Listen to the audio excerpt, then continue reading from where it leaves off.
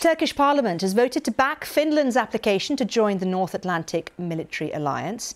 Finland ended decades of military non-alignment and decided to join NATO last May following Russia's invasion of Ukraine. Well, NATO Secretary-General Jens Stoltenberg says it's a positive step forwards.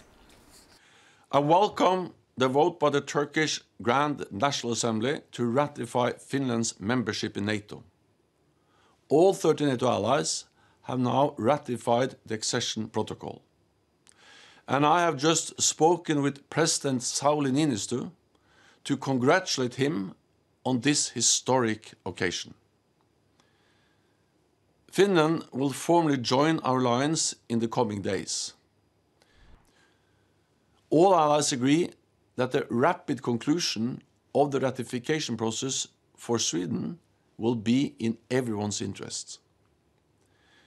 I look forward to also welcoming Sweden as a full member of the NATO family as soon as possible. Jens Stoltenberg there.